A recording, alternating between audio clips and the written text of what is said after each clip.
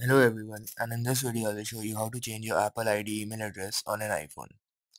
So first open the browser that you use on your iPhone and then go to appleid.apple.com.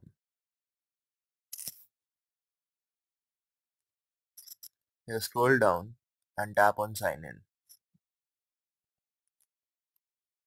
After signing in to your Apple ID, in the sign in and security section, choose Apple ID. Enter the email address that you want to use as your Apple ID.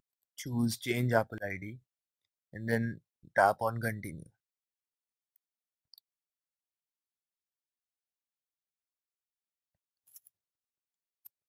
Your Apple ID has been successfully changed. So that is how you change your Apple ID email address on an iPhone.